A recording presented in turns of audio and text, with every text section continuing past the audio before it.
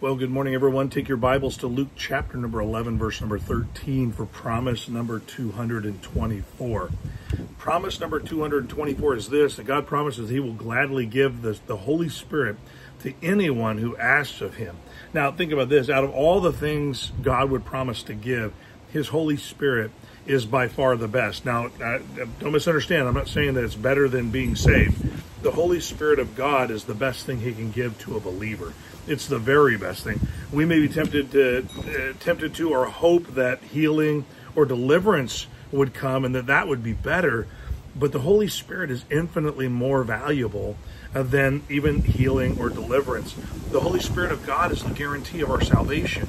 Without the Spirit, we are none of his. As we begin to allow the Spirit to fill us, we receive the strength and insight we need to accomplish all the other promises and to do his will. And so listen to the verse as he's talking about it. He tells us in verse number 13, he says, if ye then being evil, talking about us, and know how to give good gifts to our own children, how much more shall your heavenly Father give the Holy Spirit to them that ask of him? Notice how he said that, good gifts. Talking about these great gifts that we give to our own children. We give them exactly what they need. How much more our Heavenly Father, and then he just says, gives us the Holy Spirit if we'll ask for it. Now think about this, there's phases here. When we receive Christ as our Savior, we are sealed. We are given the guarantee of our salvation, the Holy Spirit of God. But when we ask the Lord to fill us with his Spirit, he gives us the deeper, better relationship with him through his Spirit. Think about this. This promise of the Spirit helps us see life from God's perspective. Think about that. To live in a way that pleases God.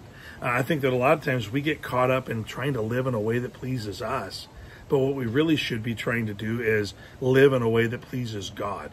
I'm amazed at how many people believe they're giving God their all when God is really just a side note in their lives, because they don't swear, because they remember every once in a while to thank God for his provision, or because maybe every once in a while they have time to go to church, that they feel like they're living in a way that pleases God. But truthfully speaking, most of those people, if anything goes wrong, they're trying to question God, like, why me? What happened to me? Why do I have to go through this? The promise of the Holy Spirit is to help keep us on track. The promise of the Holy Spirit guiding us and directing us is so that we can accomplish God's will, not our own will, God's will. And so listen to this. Everything we need to do what God saved us to do is contained and hinges on the Spirit of God, which is the gift to all who truly believe. And it's our job to yield to his Spirit and enjoy the results. And so that's the promise. I mean, aside from being saved from our sins and having eternity with God, the very best thing he can give to us for the life that we're supposed to live here on earth is the Holy Spirit. It's what empowers being the gifts of the Spirit. It's what causes the fruit of the Spirit to grow. And so think about all those things that we want to accomplish for the Lord.